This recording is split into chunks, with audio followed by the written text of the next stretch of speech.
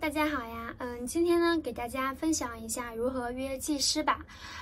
首先要分析一下客户哈，一般的客户呢分为两种，先说一下第一种吧。第一种的客户他就是比较直接哈，他不想要感情方面的投入，就比如说我今天遇到了一个技师，然后我对他比较有感觉，有生理上的需求，这种客户呢，他一般都会以金钱作为铺垫，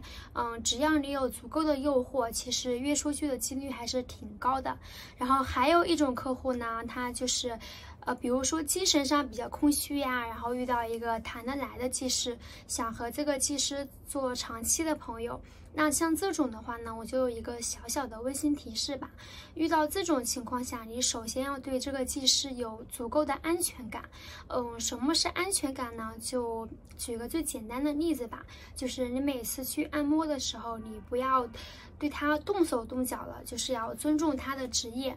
因为来我们这边按摩的很多人都会动手动脚的，像这种客户，他们约我们出去的话，我们是不会出去的，因为我们对他的印象首先就不好，没有安全感，就是不可能会跟他出去吃饭呀、看电影呀。假如你跟这个技师有足够的安全感，他才会跟你出去吃饭的，或者有更多的交往。如果说这个技师他第一次跟你出去了，就是不管吃饭呀还是看电影呀，结束了之后，你千万不要跟他提其他方面的要求。这样子的话，就是他会对你的印象提高很多很多，有助于你们以后更多的交往，他也愿意跟你交往下去，因为他对你产生了更高的信任度。